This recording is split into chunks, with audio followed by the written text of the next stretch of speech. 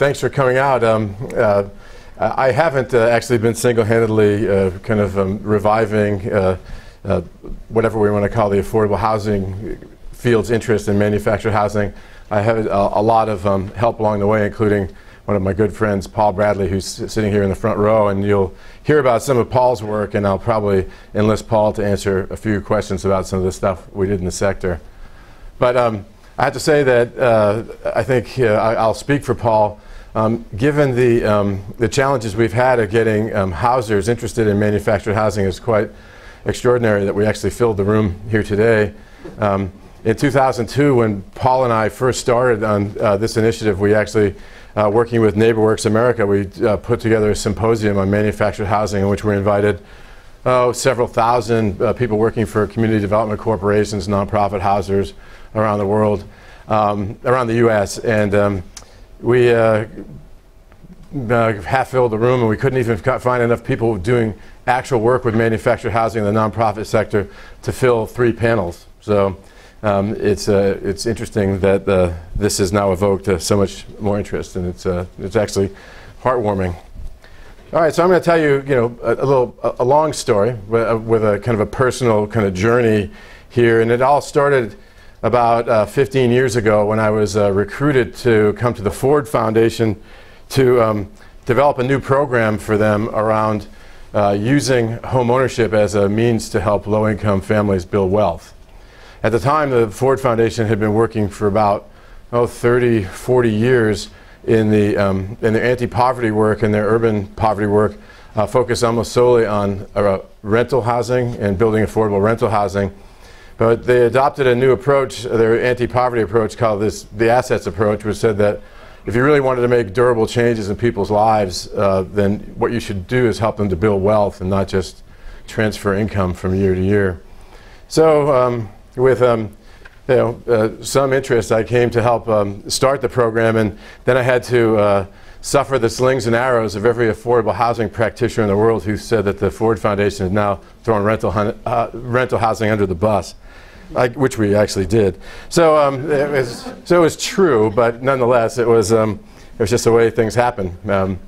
Anyway, so when I came to Ford and I started to think about the challenges of using home ownership to build wealth, one of the first things I did is I reached out to an old friend of mine who's since passed away, Cushing Dolbear, who worked for the National Low-Income Housing Coalition. And I just asked Cushing to give me a little bit of data on where low-income homeowners lived in the U.S. And she went to the American Housing Survey and pulled down some tables for me and showed me kind of the distribution of low-income homeowners, where they live, what they lived in. And I was absolutely astounded to see the proportion of low-income homeowners who lived in manufactured housing. And I was actually astounded to see the scale of the sector. It just absolutely surprised me. I'd been working in housing at that point for about 20 years. And I just had always kind of assumed that manufactured housing was some niche-y thing, a small number of houses that was kind of insignificant in the face of things. And yet I found out that it was actually kind of a gigantic share of the housing stock and an even larger share of the affordable housing stock. So I went and I enlisted the consumer union. Well, back up a second. So I started talking to people in the field about manufactured housing. They said, look, Mac, you're trying to help people build wealth. Why would you be talking about manufactured housing? Because everybody knows that manufactured housing is an asset of diminishing value. And in fact, when you look the way people actually tried to assess the value of manufactured housing at the time, they used a blue book like you use to value automobiles. Because in many ways, everybody was still considering manufactured housing mobile homes, and they had been called mobile homes before 1976, and somehow assumed that because they're mobile homes, they're actually mobile. That's another thing I found out, they're not that mobile. So anyway, so I actually then, well, first I asked Cushing, I said, can you take a look and tell me, is it really true that manufactured housing is always an asset of diminishing value? And she came back and she said, you know, Mac, it's actually about 1/3 of manufactured housing has been appreciating. But I can't actually explain why, I just can detect that in the data. So I went and asked the consumer union to do some more in-depth study for me. And they actually not only found out how manufactured housing could appreciate, but they were able to kind of unpack it for us and give us some insights into how we might be able to intervene in the sector to make it a better option for people to build wealth. So then, I was kind of talking to some of the folks at the Ford Foundation. I was in the process of building this new initiative, and one of my colleagues who used to work in Vermont said, "Hey, Mac, you're interested in manufactured housing? You should go talk to these people in New Hampshire. I think I seem to remember they're doing some important stuff there. Maybe you should see what they're up to." So out of the blue, I called a guy named Paul Bradley, who was running the Manufactured Housing Initiative at the New Hampshire Community Loan Fund. And I said, "Paul, would you mind if I kind of come up and kick the tires, see what's going on up there? I hear some interesting stuff going on up there."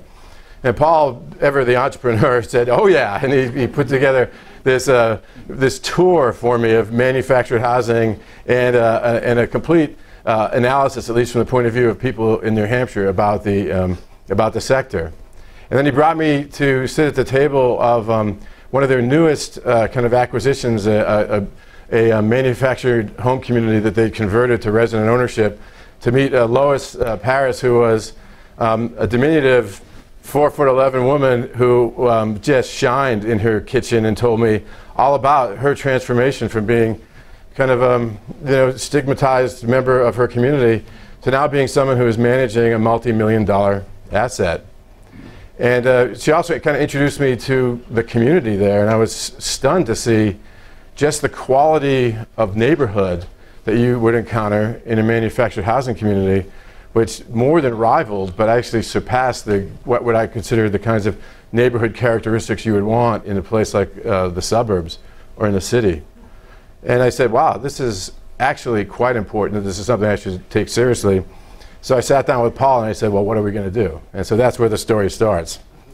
So this is what I'm going to tell you today. I'm going to introduce you to manufactured housing because I'll give you some facts that maybe you know, maybe you don't know, but when I encountered them, I found them to be quite stunning. And I've I pulled out of the mothballs the presentation I did in 2003 about this initiative, and I've updated the data. But I was actually stunned as I was going through it to see just how much of the stuff we planned to do in 2003 we actually got done, which is quite amazing, right?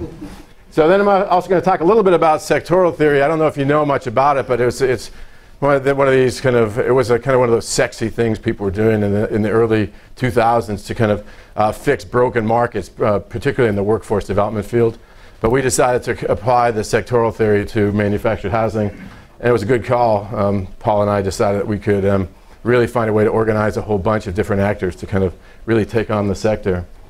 And then I want to talk about what we did, how we actually started, and it's still ongoing work, but we've actually made gigantic strides in transforming that sector into a housing solution and not something that people look at as part of the problem anymore.